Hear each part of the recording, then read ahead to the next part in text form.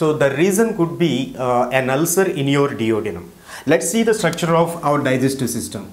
So this is mouth and here is our esophagus, and then comes the stomach. From there it goes into a small C-shaped structure called duodenum. This is duodenum. Okay.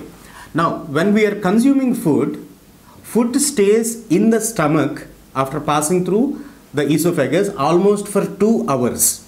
And acid is there contained here in this section. We have one sphincter or valve here and another sphincter here, which prevents acid from going either upwards or into the duodenum.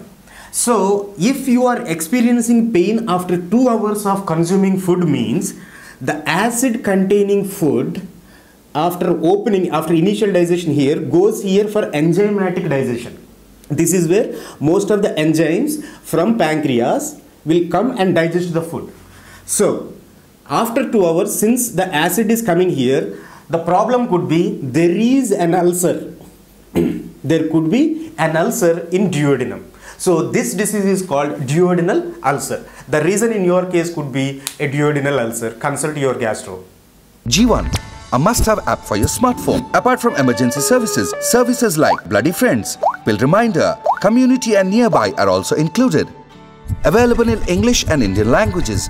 Download from the Google Play Store or the App Store. www.g1.health